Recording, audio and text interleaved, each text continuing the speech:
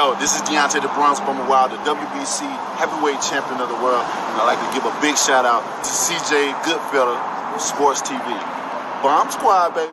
All right, man. They say Shakur Stevenson wants the winner of Gervonta Davis and Vasyl Lomachenko. I mean, Shakur had to be sitting over there scratching his head. Devin Haney came over and got Lomachenko fight. T.O. got the Lomachenko fight.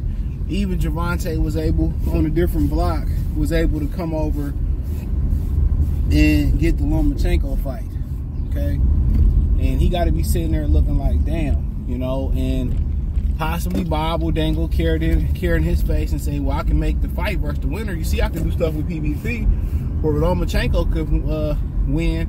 We can make the fight with Lomachenko. That's what he gonna be. That's what he gonna be trying to sell him.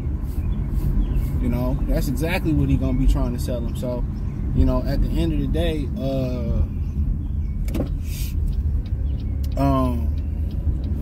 you know, hopefully he do his best for him. I know most people think, like me, I assume he gonna go over there with Bud and Turkey all the sheep. I could be wrong. I could be wrong as Lizzo in a thumb.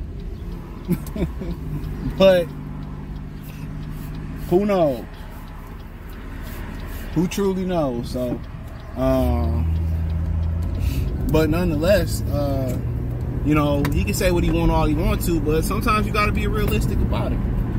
If guys don't want to fight you, they can't fight you. I like what Dimitri Bivol told David Benavidez. Stop worrying about Canelo. Move up and make your own legacy. One monkey don't stop the show. Trust and believe me. You know, when one of your coworkers don't show up to work, they got a plan to make it to make that shit work.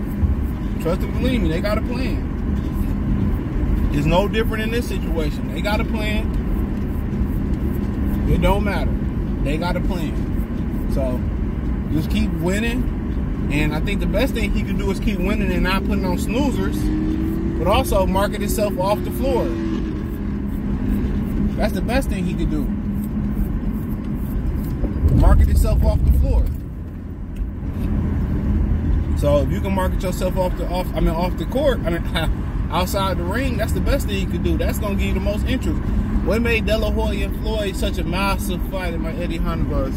And what made it such a big fight was what Floyd did on 24/7. See, when Shakur talks shit, it's just to the point where I'm getting over too, Keisha.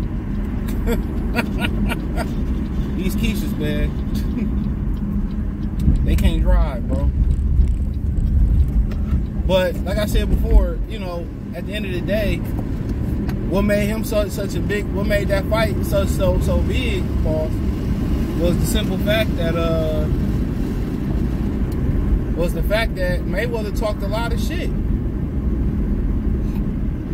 It became like a goddamn reality TV series, like Real Talk. It kind of was, but you kind of catch my scent, had the drama in it.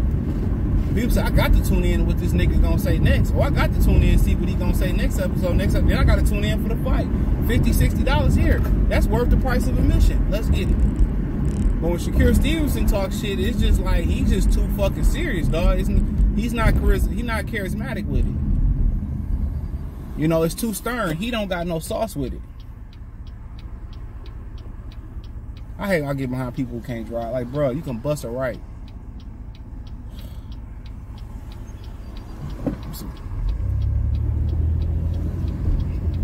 He wasted my time not knowing how to drive. Keisha can't drive. Brad can't drive. But yeah, he just be too serious with it and shit. Like, he don't really have no character. Like, he ain't, like I said, he ain't charismatic, bro. No charisma at all. It's just straight, fuck that nigga. That's just what it is. It's you know what I'm saying? Like, you know, I don't know what it is, bro. Like, and all niggas out that way, they funny. You see a lot of funny niggas out in Jersey, New York City. They funny. Like, he ain't got no funny in that nigga. He all business. He all business. You know? Now, if he fought like he taught, I think he have a lot of fans. You know? But he a safety first fighter. He's always going to be in position to defend. You're never gonna catch him out of position not to defend himself. He's gonna compromise offense for defense, and that's just who he is, and that's fine. But then you got to do other things like Mayweather did to get people to the ring. Every time you got to reinvent yourself. Every time you got to put him to the ring. But in reality, he not getting the winner of that fight. Not directly after the Tank and Lomachenko. How often you see these top fighters take 2 tough fights in a row? Not often. You don't see these guys take a bunch of tough fights back to back, back to back. Shit. Let's call it what it is. They ain't taking a bunch of tough fights back to back. So, I mean, it is what it is. So he gonna have to wait. And I said I was just taking my attention off of it. And I think, and I always say this, man, use this analogy. You always go, every time you don't look for something, you find it. Every time you go looking for it, you don't find it.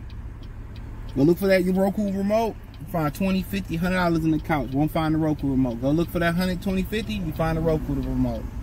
So sometimes it's best that, you know, you just forge your own path. You do your own thing. You know, you got a manager, you got a promoter, or you're gonna have a new promoter. And they lay out a path for you to be most successful. And I think part of that path that fighters forget about is off the floor. Part of that path is people forget about is off the floor or outside the ring. So, you know, and Shakur Stevenson did a good job of granting a lot of the brothers' interviews. And now it's time to, you know, time to cross over commercially. You know, it's time to cross over commercially. But him, I mean, he too dangerous right now. Let's call it what it is. He too much of a danger. You know, you get a guy in there that's as good with angles, understand boxing, understand distance, a southpaw. You know, nobody signed up to fight that shit. And if the fans ain't demanding it, and the fans are fickle. But the minute you become the man and you start doing what they was doing, you start picking and choosing your fights, then they got a problem with it.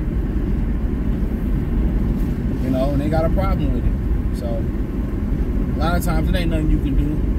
You just gotta pick your own path. But I mean, Lomachenko win that fight, he probably retires. Or maybe he loved the money. You know? Maybe he loved the money. Tank win that fight, you know. He said he gonna fight Shakur, but I don't see it happening next. He probably go up and fight Pitbull. You know, he probably gonna take another, you know, probably take a soft touch, then probably come back with a good fight. You know, but these TV networks need to start demanding that these guys put the work in and get them great fights every time out. If you're gonna fight once or twice a year. You know? So that's what I feel like, but that's just my opinion on it. But I don't see them fighting him. But I guess you gotta speak it, believe it, become it. You know. I guess you gotta tell people that you want to fight. If I was him, I just worry about what's on the plate, and I worry about guys who want to fight. You know, I'm not gonna be here begging another nigga for some shit, bro. You know, I apply pressure in different ways. Today you can make it, and a guy can come out and say, I don't want to fight him. I'm ducking him. And the fans will be okay with that. So we're not talking to old head fans. You're not talking to fans that you know, that stand for something. These people don't, these niggas today don't stand for nothing. These people today, they stand for absolutely nothing. They don't stand for nothing. They don't stand on morality. They don't believe in not beating up old people for bags, and they don't believe in shit. Chivalry. The women don't want to be treated right. They want to be dogged out. They don't care about shit. Unfortunately, they don't care. I don't care. I don't care. They don't care about nothing. So what's right was right. What's wrong was wrong. Ain't too much shit you could do about it. Just come up with a plan. Fight who you can. You know what I'm saying? Fight who you can. Be the man that way, and hopefully that fight come across your table. Sometimes you can want something so bad. You know what I'm saying? Sometimes you can want something so bad that, you know, you're over anxious. You're over anxious. So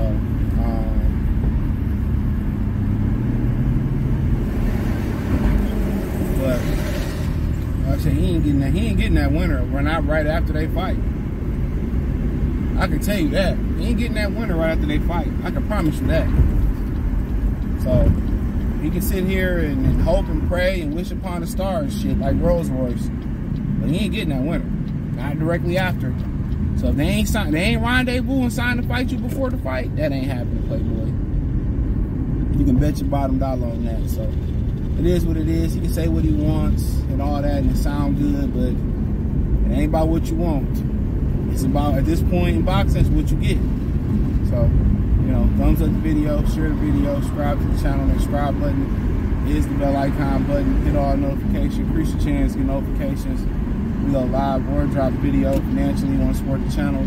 Cash App, $CJGood313, Venmo, CJGood313. PayPal link in the description. Hit the link tree. Find me on X, Instagram, Spotify, Anchor, Cash App, Venmo, PayPal. Check me out on Rumble, all one word, Goodfella TV. Appreciate that.